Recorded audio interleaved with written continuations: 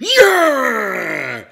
Duhop here, the most electrifying man on YouTube entertainment, hanging out in the Duhop workshop on a Friday. No place that Duhop would rather be than right now with you guys talking Lucha Underground. That's right, every Friday, Duhop talks Lucha Underground. Lucha Underground on the El Rey Network every Wednesday at 8 o'clock. Duhop in the Duhop workshop every Friday at 3 o'clock talking about what happened this week on Lucha Underground. And well, you know, every week I say it, but every week I'm not lying when I tell you that every week Lucha Underground always delivers the action. I'm like, how is next week's episode gonna be as great as what I just watched? And though it might not be as great as last week, like this week, great episode, not as good as Aztec Warfare, but still amazing action, great content, and always telling a story that Duhop wants to watch. So, without further ado, without wasting any more time, let's get into the action that happened this week on Lucha Underground. Yeah. Alright, so for the past couple weeks, Duhop has been telling you about this fucking white rabbit son of a bitch throwing promos out saying, "We're coming." Well, the program starts off with this white rabbit trio, and they're here. That's right, the debut, in-ring debut of the Rabbit Tribe. That's right, it's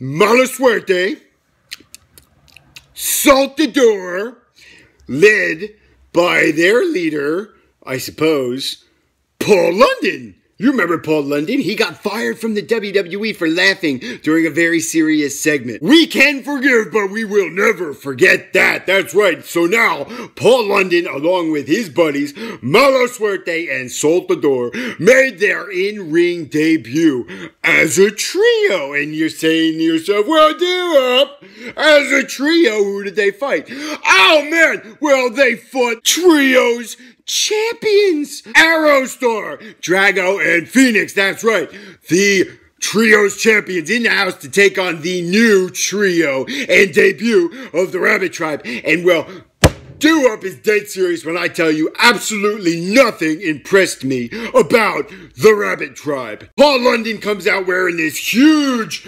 codpiece. I mean, it made his wing wang look like a bowling ball. And I gotta be honest, their in-ring wrestling debut, not deserving of a title shot against the Trios Championship. Right, the only thing impressive in this match was the Trios Champions. Fuck yeah, and the Trios Champions kept their gold around their waist when Phoenix pinned, I think it was Saltador, pinned him 1, 2, 3, got the win against the debut of the Rabbit Tribe. Now, Duhop will tell you that Rabbit Tribe has got a lot of work to do before they get their asses back in the ring in the temple. The next match was actually one of the best matches all night. I mean, pretty fucking fabulous. A while back, I think it was during the Weapons of Mass Destruction match, Killshot versus Morty the Moth Martinez. Killshot had won, and his friend Dante had come out and kicked him in the mouth. And then they were trying to friends again when they were trying to get themselves into Aztec Warfare, and Dante turned on him again. Well, that led us to this match, Dante Fox versus Killshot. You want to talk impressive? How about the singles debut of Dante Fox? That's right, he's wrestled before on Killshot's team, and he came out and attacked Killshot. But this is his first singles match, and well, this bugger knows how to get it done. He gave Killshot a running apron shooting star press. I've never seen that in my life. Killshot answered back, though, with an RKO off the ring apron. Oh, man, it hurt. This match got hot and heavy when Killshot gave Dante Fox an AA off the top rope onto the apron. Oh, God, that looked like it hurt. And then he set him up, coup de grace. But Dante Fox kicked up. Fox answered back to Killshot with a seated springboard Spanish Fly C4. That was a lot to say, and well, it took a lot out of Killshot, because right after that, Dante Fox set him up for the Foxcatcher. 1, 2, 3. I told you Dante Fox knew how to get it done, and in his singles debut, he picks up the win against Killshot. Fabulous! That's the way to impress the believers in the temple. Do you guys remember Aztec Warfare when Black Lotus came into the ring with those 3 other broads and they beat the shit out of Pentagon Dark? Well, I'm afraid I've got some bad news. That's right, next week, Black Lotus has wormed her way into a gauntlet match with those 3 broads against Pentagon Dark. So Pentagon Dark is not only going to have to fight Black Lotus, but all 3 of those other broads with Black Lotus. So it's kind of like 4-on-1. Pentagon Dark is screwed. Either way, that's what we saw Black Lotus and Dario Cueto talking about in Dario's office. Next week, gauntlet match. Black Lotus and Broads versus Pentagon Dark.